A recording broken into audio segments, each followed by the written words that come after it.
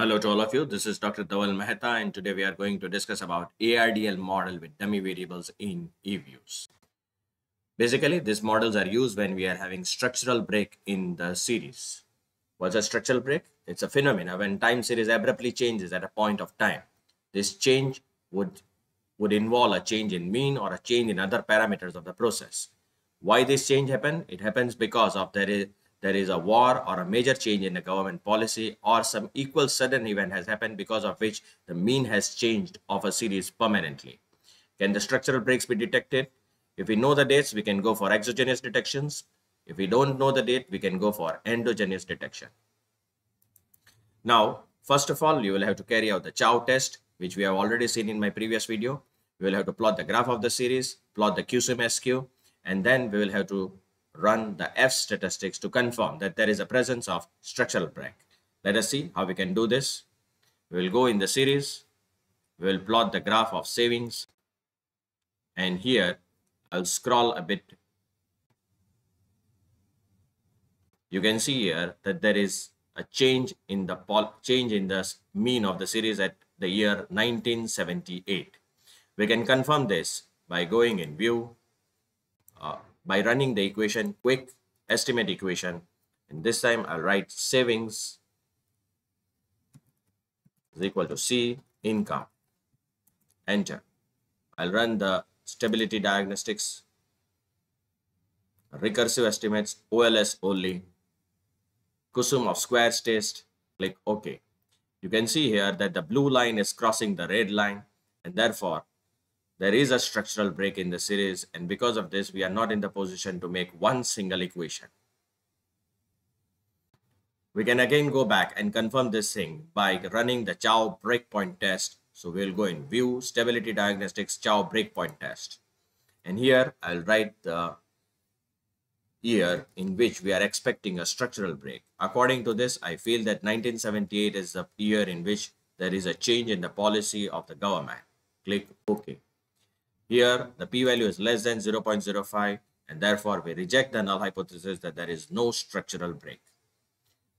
So it is confirmed that we are having a breakpoint. Now we have to include this breakpoint in our series. How we can do this? So for this, first of all, we will have to generate the dummy variables. So the code line is series.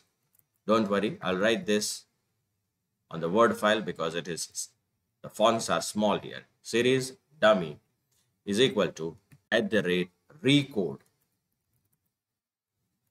year equal to less than or equal to, if it is less than or equal to 1978, code it as 0. And if it is beyond 1978, then code it as 1. I will enter it. And I'll get the new series. You can see here.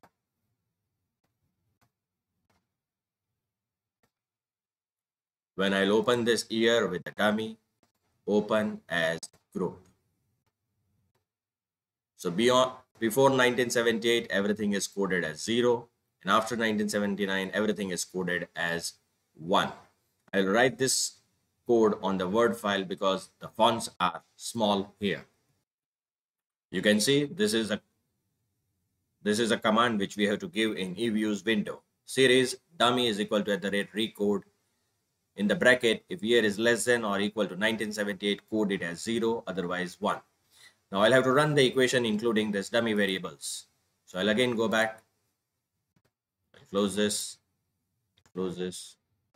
and I'll go in quick estimate the equation, and this time I'll write savings C income. This was normal which we were running. Now I want to include the effect of structural break. So dummy income asterisk dummy.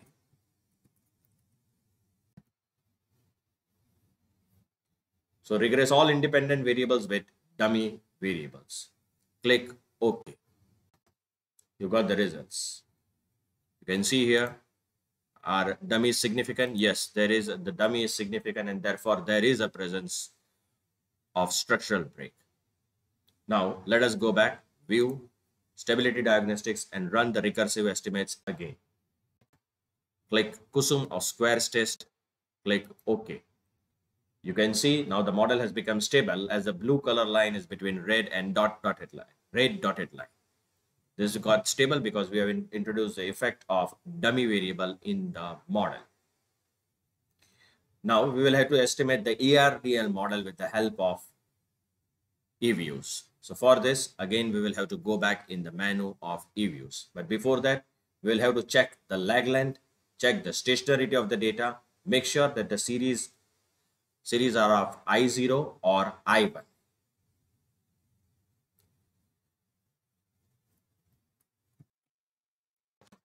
So we will have to satisfy this condition before running ARDL. Check the lag length, that is making each variable as a dependent variable, run the var model and find out the appropriate lag length. The second is check the stationarity. If we are having integration of different order, we are using I0 and I1. In such scenario only, we are using ARDL model. Third, introduce the dummy variable based on some condition in the dependent variable. So in this series, as per the instructions which have been given in the previous slide, first of all, check the stationarity. How to check the stationarity? Kindly refer my previous videos in which I have discussed about unit root testing and correlogram. After this is done, we will have to estimate the lag length which can be there in our model. So for this, I'll go in quick, estimate var, and I will say savings. Click OK. Basically, we are going into the environment of var just to identify that how much optimal lag length should be included in our model. Click OK. View, lag structure, lag length criteria, specify 2, click OK. And you can see that the one lag is affecting, the optimal lag length is 1. You will have to carry out this analysis for all the variables which are there in your model. So I'll again go back, estimate var. This time I'll make it for income. Click OK. Again, I'll go in view, lag structure, lag length criteria. Click OK. So I got that the optimal lag length is 1. Now I want to estimate the ARDL model. So for this, I'll go in quick, estimate equation. And here I'll write the equation as savings C income then the dummy. Make sure that when you are running the ARDL model, you don't have to specify constant here. Dummy into asterisk. So on savings, I am including the effect of income, the dummy, the standalone effect, and dumbing with the income. That is an interaction effect. I'll activate the ARDL model from here. Make sure the constant is on. The maximum lags which can be affecting my model is 1 on dependent variable and independent variable, which we have already seen. How did we got the optimal lag length? Click OK. You got the results. These are the p-value. Majority of them are more than 0.05, but we can see here that the lag of income -1 is p-value of the income -1 is less than 0.05, and therefore it is affecting. Now we will have to carry out some residual diagnostics on this model. For this purpose, I'll go in view, residual diagnostics, and carry out the serial correlation LM test. All these things I have already discussed in my previous videos of ARDL model. Kindly refer to it. Click OK. You can see here the p-value of F statistics is more than 0.05, and therefore we fail to reject null hypothesis. It means that there is no presence of serial correlation in the model. Let me take this in the Word file and write the interpretation for you. The model which the command line was savings income dummy asterisk into the income. And after this, we run the serial correlation LM tabs. The null hypothesis is there is no presence of serial correlation. The alternative is there is a presence of serial correlation. We will have to see this p-value. So this is the interpretation. As the p-value is more than 0.05, so we fail to reject null hypothesis, which means that there is no presence of serial correlation. The next test which we have to carry out is the heteroscedasticity test. For this, I'll be going in view, residual diagnostics, heteroscedasticity test. We will be carrying out the Bruce, Pag and Godfrey test. Click OK. Again, you will have to see the p-values. This time, you will see this p-value. I'll copy this result in the Word file. So, the null hypothesis is residuals are homoscedastic. Alternative is residuals are heteroscedastic. Let's see the p-value. The p-value is more than 0.05. So, we fail to reject null hypothesis, which means that the residuals are homoscedastic. Now, let's carry out the next test of stability diagnostics. For this, I'll go in View, Stability Diagnostics, and Recursive Estimates. Kusum of squares test. Click OK. Here, you can see that there is one point which is going out, and therefore this is not desirable. Now, let us carry out the long run bounce test. For this, I'll go in View, Coefficient Diagnostics, Long Run Form and Bounce Test. I'll get the results. Now we have to interpret from this. Let me take these results into the Word file. Now you will have to compare this F statistics with the 5% level of I1.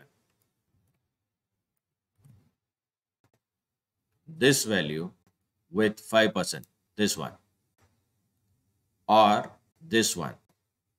So how the interpretation is, if this value is, listen very carefully, if this value is less than I0, then we are running the ARDL short run model.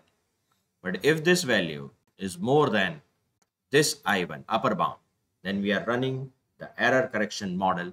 It means that there is a presence of long run in the model, and we have to run the co-integration equation.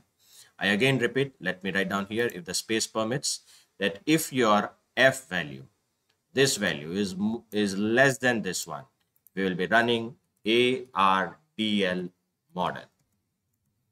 And if this value is more than this one, we are running the error correction model. It is not allowing me to write. Just a minute. You can see here that if this value is less than this, we are running ARDL model. If it is more than this, ECM. Now let us see what is our value. It is 5.12, which is more than this, the upper bound. The I1 is upper bound, I0 is a lower bound. Therefore, we will have to carry out the error correction model. So as we saw in the bounce test, that there is a presence of co-integration. So for this, we'll run View, Coefficient Diagnostics, Error Correction Form, click OK. And you will get the co-integrating equation. You can see here as the p-value is less than 0.05. Moreover, the equation is negative, and it is also significant. This means that the previous errors will be corrected at the speed of 41%. Quite good. So if this, in the bounce test, if the co-integration was not present, we would have continued with the ARDL model. But as the bounce test has given us the result that there is a presence of co-integration, we are running this error correction form. For my more videos on econometrics, you can subscribe to my channel. You can follow me on LinkedIn and Twitter.